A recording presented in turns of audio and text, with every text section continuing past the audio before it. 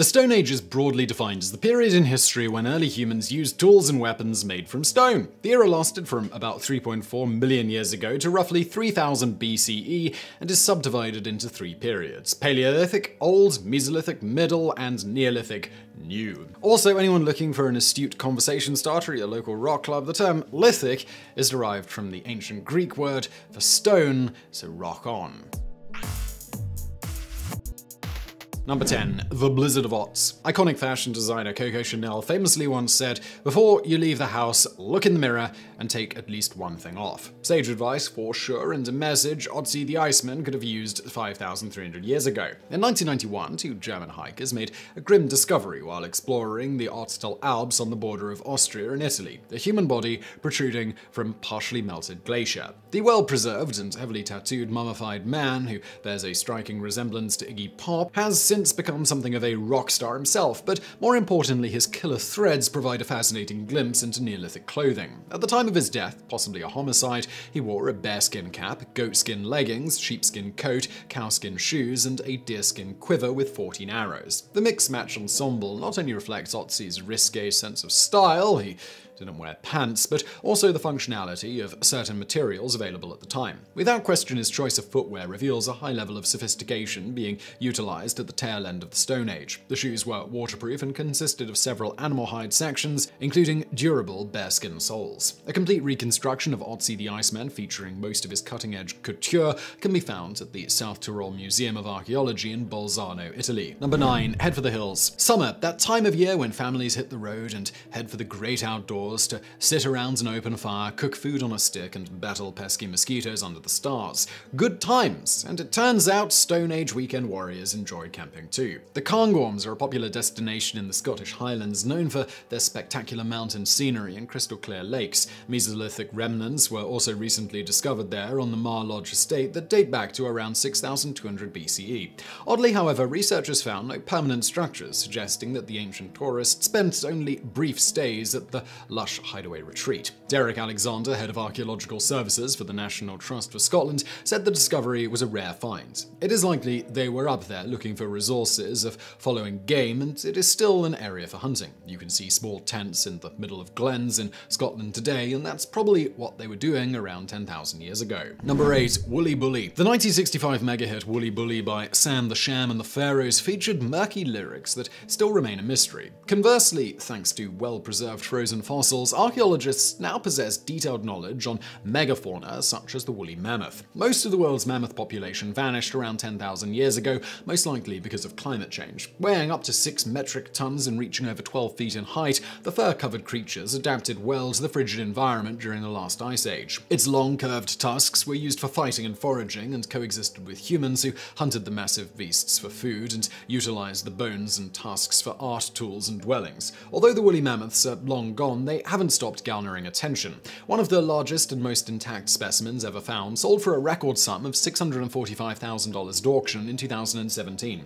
Additionally, because many other corpses have been unearthed in equally pristine condition, scientists have been able to extract DNA from the animals. There's even a project called the Woolly Mammoth Revival, whose aim is to bring them back from extinction through cloning. Most music critics agree that reviving Sam the Sham would be far less dangerous. Number 7. Let there be light. Violent worlds spurred early humans to seek guidance from an otherworldly source. They placed particular emphasis on the changing seasons as well as the role of celestial bodies. One way of appeasing their gods involved constructing large burial mounds, linking the living to the dead with ceremonies and sacrifices. One of these monuments, Newgrange, is a 5,200-year-old Neolithic passage tomb located in Ireland's Boyne Valley, about 26 miles north of Dublin. Older than Stonehenge and the Great Pyramids of Giza, the Irish tumulus required 200,000 tons of building materials and has been hailed as the world's oldest solar observatory.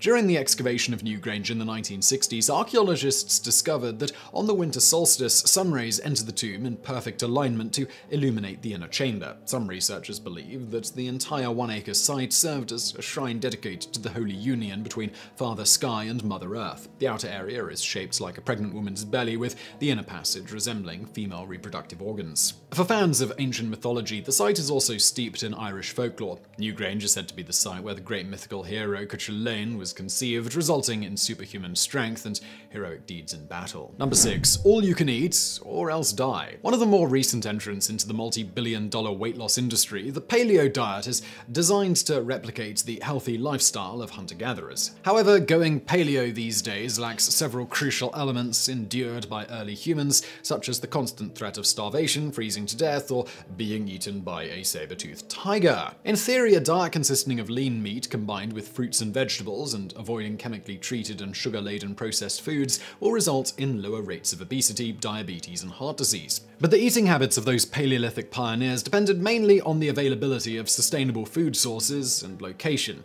Also, eating fatty meat would have been particularly helpful during long winter months with little or no sustenance. The Inuit and the Thule people of the Arctic, along with their sled dogs, have survived for thousands of years by hunting blubber-rich marine mammals such as seals and whales. In favorable conditions, large animals were hunted such as gazelles, antelopes, and wildebeests. Later, edible plants, eggs, berries, and honey from beehives would be added to the menu, and those living by the sea or other bodies of water learned to spearfish and set traps for crabs and lobsters. Number 5. Rib crib. The burning question surrounding the discovery of fire remains a contentious subject among scientists. Early man most likely experienced natural wildfires from events such as lightning storms, but the ability to control that heat would play a crucial role in human development, allowing our ancestors to stay warm, cook meat, and fight off predators. A cave in South Africa might very well hold the clues to the puzzle, and also holds the distinction of being the first barbecue joint. Wonderwork Cave in the Northern Cape province has been the site of human and early hominin habitation for 2 million years.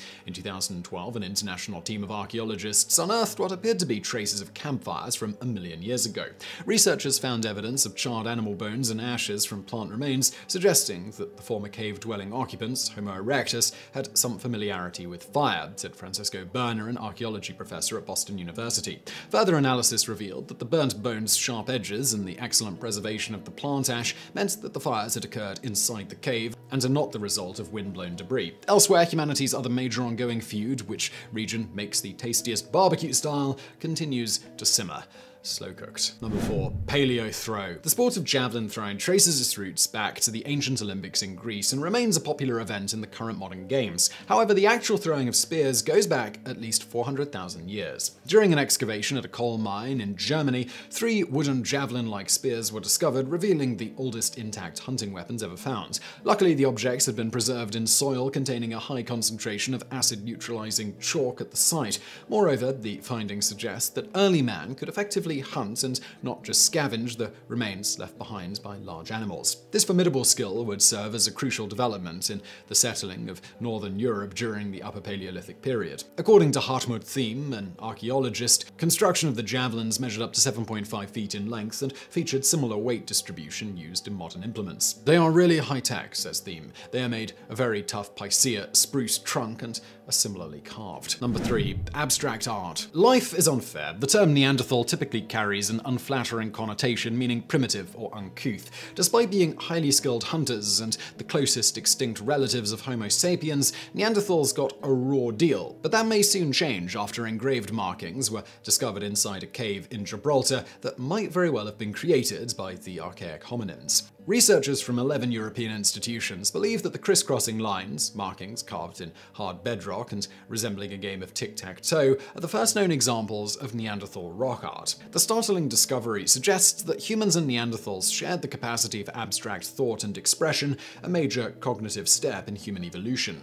The engravings were found inside a well-known prehistoric site called Gorham's Cave, located just south of the famous Rock of Gibraltar. According to the lengthy study, most of the lines composing the design were made by repeatedly and carefully passing a pointed lithic tool into the grooves, excluding the possibility of an unintentional or utilitarian origin. Number 2. Multitasking. The infamous 1970s advertisement for Enjoli perfume contains the iconic line, "I can bring home the bacon, fry it up in a pan." As a nod to limitless female empowerment, the jingle could just as easily represent the various roles performed by go-getting Neolithic women. In a landmark 2017 study at Cambridge University, the the remains of female adults from 7,000 years ago were compared to those from the school's women's crew team. The results were startling. Tests revealed that prehistoric women exceeded the upper body strength of collegiate caliber rowers and were likely as involved with manual labor as their male counterparts. This type of analysis was the first of its kind. In the past, scientists had only matched ancient female remains to those of men from the same time in the same region. The study's author, Alison McIntosh, an archaeologist at Cambridge, plans to continue working on these comparisons to fully understand how women adapted to various workloads and how their labor helped shape cultural history. We're currently working to expand what we can interpret about a person's life from their bones alone by collecting more data from living men and women and incorporating information on their muscle and fat as well. Number 1. Stone Age. Humans have been tripping since the dawn of time. The habitual consumption of psychoactive substances is a universal phenomenon that often involves sacred rituals. Not surprisingly, the Stone Age stoners were no different. In the Chihuahuan Desert of northern Mexico, a region teeming with deadly rattlesnakes, peyote cactus grows wild. The small, spineless plant features a distinctly green and button-like appearance. It also contains the chemical mescaline, a natural hallucinogen known to produce altered states of consciousness. And for at least 5,700 years, native people have embarked on peyote trips as part of religious and healing ceremonies. Typically, a handful of buttons are either chewed to release the active alkaloids or brewed as a tea. Feelings of euphoria characterize the experience, and it commonly produces visions and introspective insights. Elsewhere, cacti in South America, such as the San Pedro Valley, contain similar chemicals with hallucinogenic properties. Researchers have found pollen and traces of the plant in Guitario Cave, home to Neolithic groups living in Peru's Callejón de Jalas Valley. So I really hope you found that video interesting. If you did, please do hit that thumbs up button below. Don't forget to subscribe, and thank you for watching.